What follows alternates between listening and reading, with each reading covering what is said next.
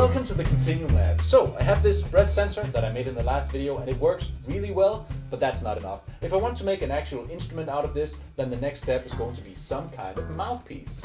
Now, I do know a little something about mouthpieces because I've played the saxophone and clarinet for over 25 years. But also because of this, my brainchild, my open horn MIDI system, which has a unique mouthpiece with a few important superpowers, which are meant to trick the brain into feeling the responsiveness of a real saxophone mouthpiece while not actually having any acoustic elements at all.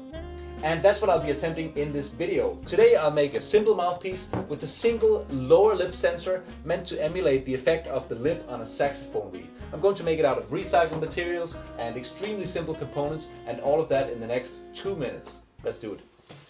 As usual, I'm going to need some cardboard and a bit of recycled plastic from a food container. I'll make a hole in the middle of the plastic like this, where the tube from the breath sensor will fit through. We need a perfect hermetic seal, so make the hole a bit smaller than the tube for a tight fit. Now the silicone tube expands and seals completely, even if we bend the plastic. So let's bend it into a mouthpiece shape. The plastic is actually a bit too bendy, so I'll make a simple cardboard structure to help keep everything in shape. This is where my lower lip will go, so I'll add the capacitive sensor here to read the lip position. And by sensor, I just mean a piece of copper sticky tape with a cable soldered to it. I'll stick this down on the inside of the plastic like this, pointy end toward the tip. This is going to give me a progressive response as I move my lip further up the mouthpiece, which also happens on an acoustic instrument. Next, I'll glue everything together. Apply the hot glue to the cardboard first. If you apply it to the plastic, the heat will make it warp. Then we can plug in the new sensor. And now, same as always, I'll connect the Teensy to my computer via USB and then upload this new version of the breath sensor sketch from last time, which now includes the lip sensor as well. The code for this prototype is on GitHub, there's a link in the description. And now I can finally open up my software synthesizer and try it out.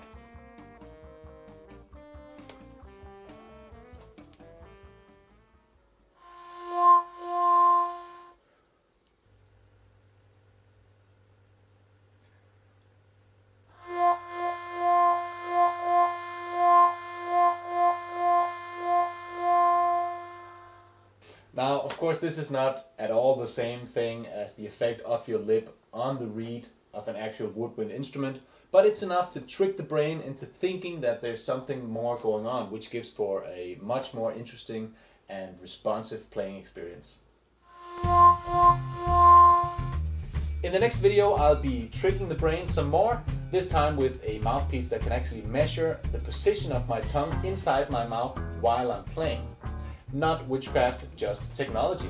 And speaking of technology, all of the components and boards that I use in my videos and in these MIDI instrument builds are going to be part of a DIY kit that I'll start selling very soon. I'm calling it the Click for KontinuumLAB Instrument Kit. If you want to make sure that you don't miss any of that, then you should definitely subscribe right here in the KontinuumLAB YouTube channel, and also look me up over on Instagram, also as KontinuumLAB. And that's all for now. Take care until next time, and I'll see you in the Kontinuum.